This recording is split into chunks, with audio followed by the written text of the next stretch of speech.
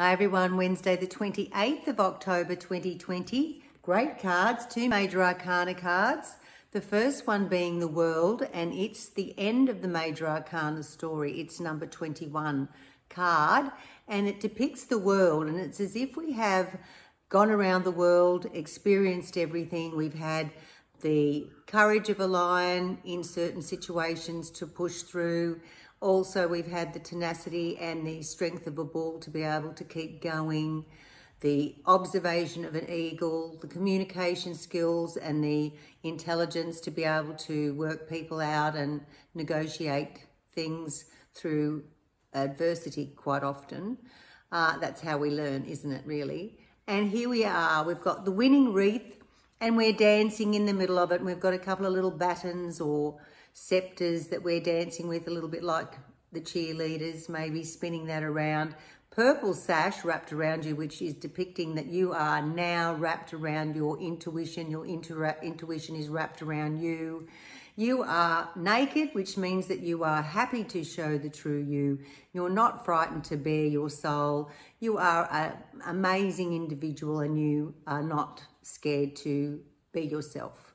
Great card. It's the end of the major arcana story. So it can, being the first card today, meaning that you're ending and tying something up, a journey, a phase of your life. And the next card, funnily enough, is the beginning of the major arcana cards with the 0. The Fool, when it's up this way, is you merrily going, having nothing really in your mind, blank canvas. The divine sends a message to your subconscious mind through your crown chakra. You've got your head in the air there, nearly ready to trip over a cliff because you're not looking down, but you're happily in bliss, thinking of wonderful things or thinking of not much at all. And that's when the ideas do go cha-ching and come into your subconscious mind to your conscious mind, and then you can make it happen in the real life, in the real world. When this card is upside down, because look, he's got his little package here of just what he needs to take on his journey. Not much. We don't need much, do we? We just need our brain and we need our legs and we need a bit of food to keep us healthy and have sustenance and energy to be able to go on a new journey. I love that he's holding this white rose, because the white rose also means the purity of the divine is with you. You're holding that in your hand. It came out in reverse.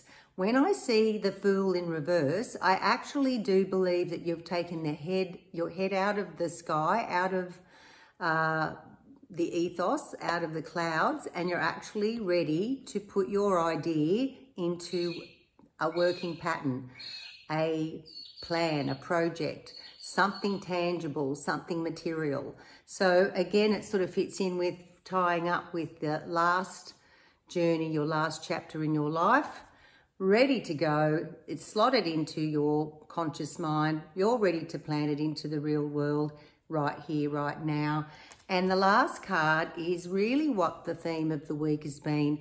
And cups are emotions, love, feelings, and that can be also feelings of hurt, shame, upset, revenge, guilt, all the things that we probably don't want to really look at, because when it's upright, this is all the wonderful things that we've had happen in our lives or want to have happen in our lives. So the dream of a beautiful home is your castle. The dream of beautiful possessions, meeting somebody that you can communicate really well with, a little bit of mystery in your life, transformation like a snake shedding its skin. All of these are the things that we wish for in a normal phase of the major arcana, the 21 cards. But when it's in reverse again, to me, this week we are needing to let go of old emotions, old belief systems, patterns of, like that little glitch in the computer drive that keeps on going, like a record with a scratch. Now, we need to smooth that scratch out by literally cleaning up that record, smoothing off that little bit of a deviation that we've had along the way that we keep on reinforcing by sabotaging ourselves, by hanging on to some of these old patterns that we don't need anymore. Time to let the cups flow and let the emotions flow out of us, away from us, into the earth. Remember, I've taught you about grounding and planting those little tentacles all the way down from the bottom of your feet, all the way through the sand and the soil and the underground water streams, past the gravel, the bigger rocks, the boulders, and plonking that energy tentacles like the root system of a weed or a plant into that lava lake, that moat that's around that big orange ember that turns the world from minute to minute, to hour, to day to day. Drain all those emotional things that you don't need anymore.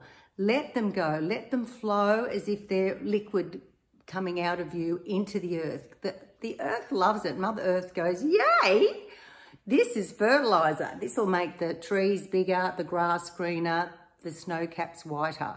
Don't be frightened to let all those emotions, all those unhealthy feelings and emotions that you've held on to for too long now, let them out of your every cell, your every atom, your auric field, everywhere, be drained. And then you can even open up your crown chakra to the energy of above, the universal energy, masses of energy out there. If you go through that Milky Way, that oval-shaped fairy lights of the Milky Way, there's an actual black hole in the middle of that that goes to infinity. It's so far and so vast. There's many other solar systems, planets, stars like our sun, galaxies.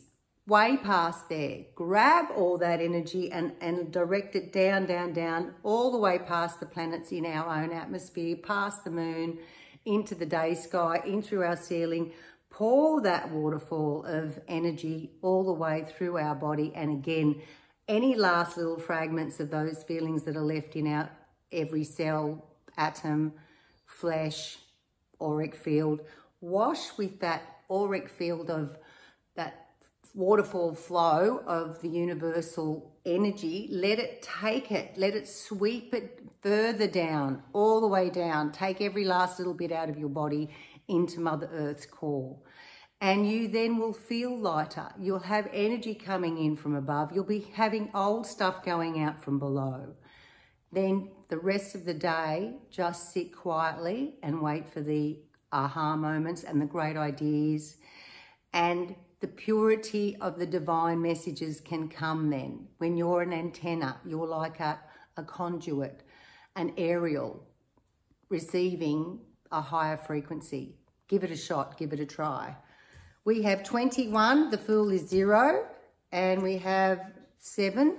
So 21 and 7 is 28, 2 and 8 is 10, rounds back to number 1. And 1 is like the magician in the tarot, and you can make magic today. Have a lovely Wednesday, everyone. See you tomorrow.